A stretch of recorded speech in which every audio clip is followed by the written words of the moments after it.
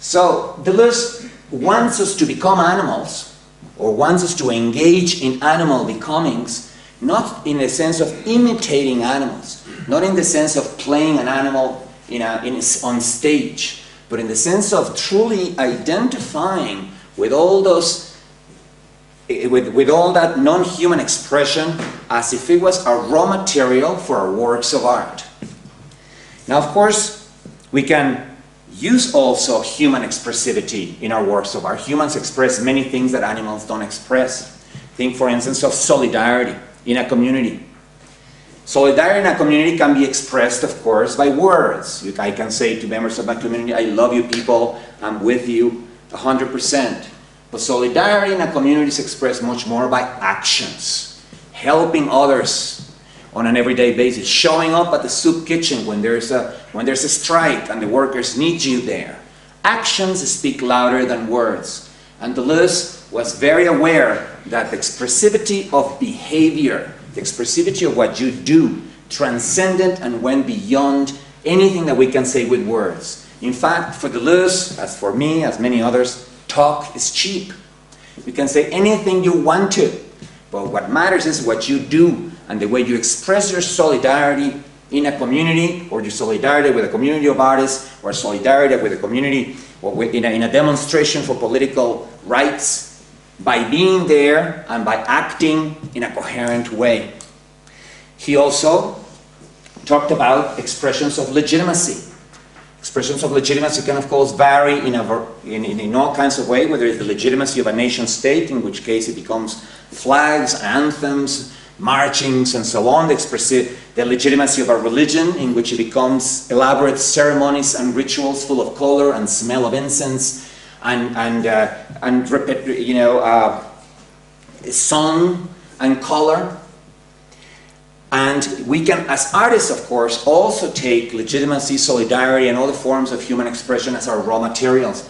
But what is important for Deleuze is that we do not draw a sharp line between the two, that we see a continuum, that we see in those expressions also traces of life, and that we learn to hate those expressions, for instance, of militarism, or those expressions of hatred, ethnic hatred, or those expressions which deny life, which do not affirm life.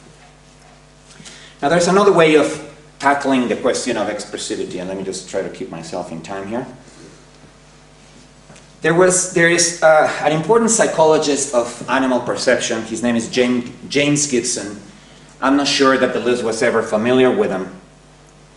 James Gibson was very interested in knowing how animals perceive their environment and how animals perceive their ecosystems.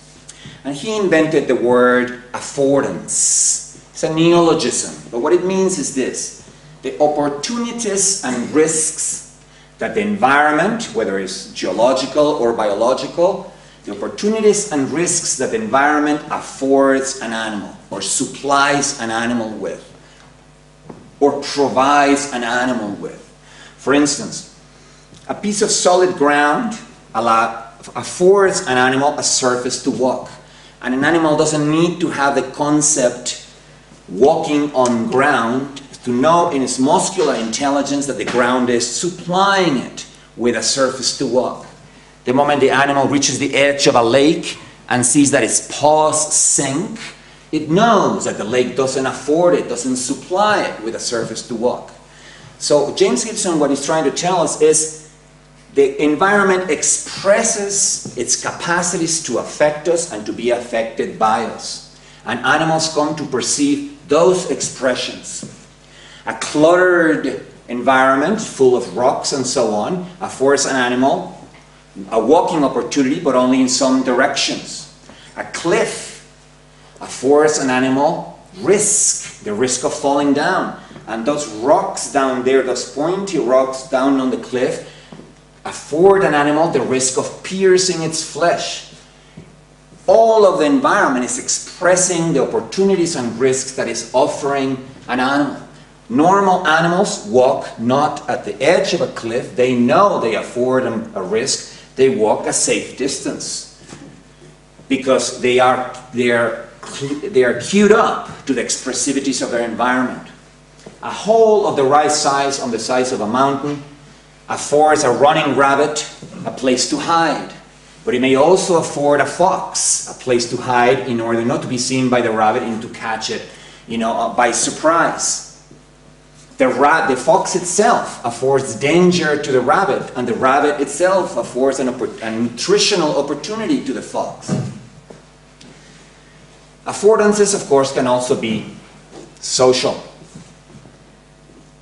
The architecture itself is all in a way about those surface layouts which express to the users the opportunities and risks that a particular building supplies them with. Solid walls afford me an obstacle, but also afford me privacy from onlookers outside. A door affords me passage. A hallway affords me connectivity to go to other rooms.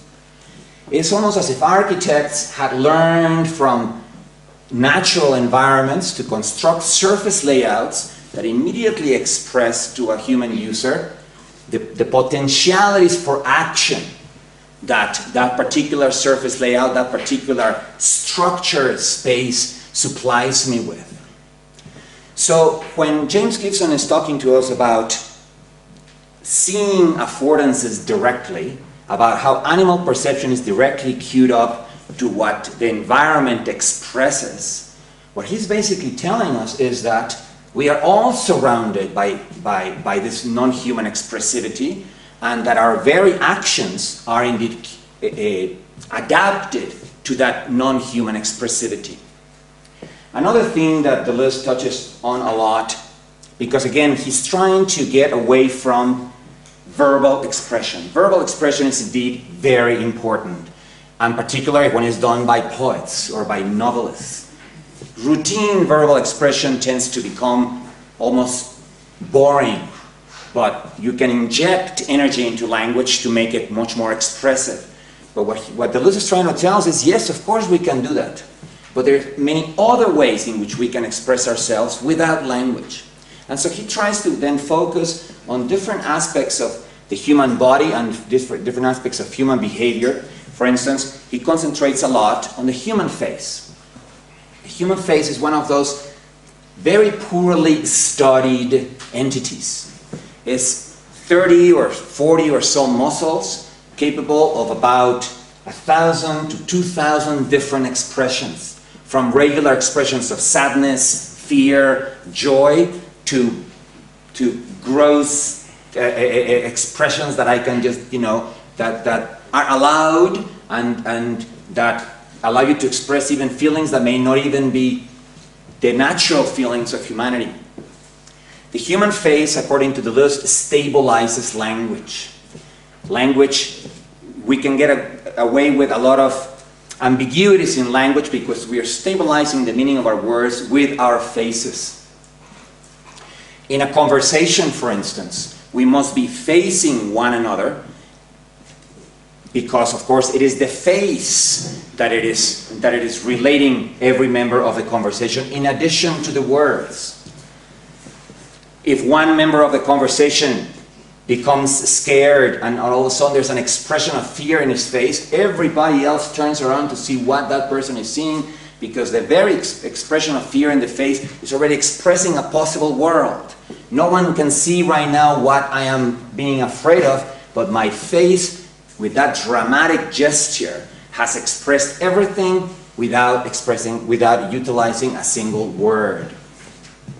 The hands. Italians are, of course, masters of expressivity with their hands. They move in an almost operatic way, and they inject expressivity into their already very expressive language by movements of the hands and by the kind of choreography of the hands that they, as a culture, apparently have developed up to the optimal point. The body. The body is typically included in our theories as the kind of token material entity. Everything is text, everything is language, everything is metaphor, but then there is the body. But of course, choreographers know that you can make an incredibly expressive use of the body without using a single word.